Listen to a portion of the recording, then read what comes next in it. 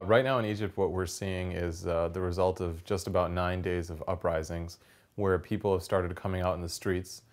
This is based on opposition movements and uprisings that have been happening for a number of years against a police state that has been in power for 30 years.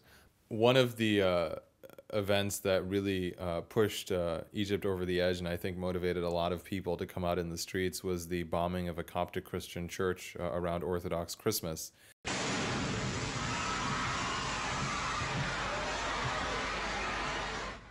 When Egyptians saw that, one of the last rationales for the Mubarak police state really evaporated. Mubarak has always held up the bogeyman of Islamic radicalism, saying, as he continues to say, that if he goes, extremism will come in his place. And when Egyptians saw a Christian church attacked at the holiest time of the Christian calendar, a lot of Egyptians, including a lot of Muslims, became incredibly fed up. They had lost their economic security, their personal dignity, their political space, and now they had lost the Christian-Muslim harmony that has marked Egypt for a very long time.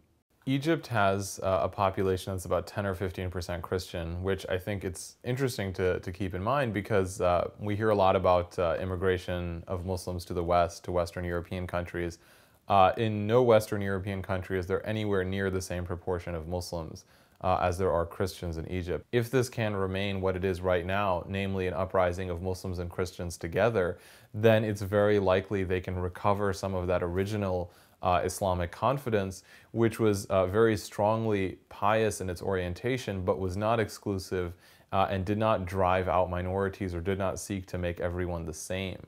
And I think one encouraging sign has been a beautiful picture that's been going around on Twitter, which has a whole crowd of Egyptian Muslims praying, and Egyptian Christians are forming a human chain around them to prevent the police from arresting them. This is, I think, very emblematic of what people on the streets feel. And they've even actually tried to go out of their way to remove any sort of language that can be seen as sectarian or partisan. They're really trying to say, this is for all Egyptians.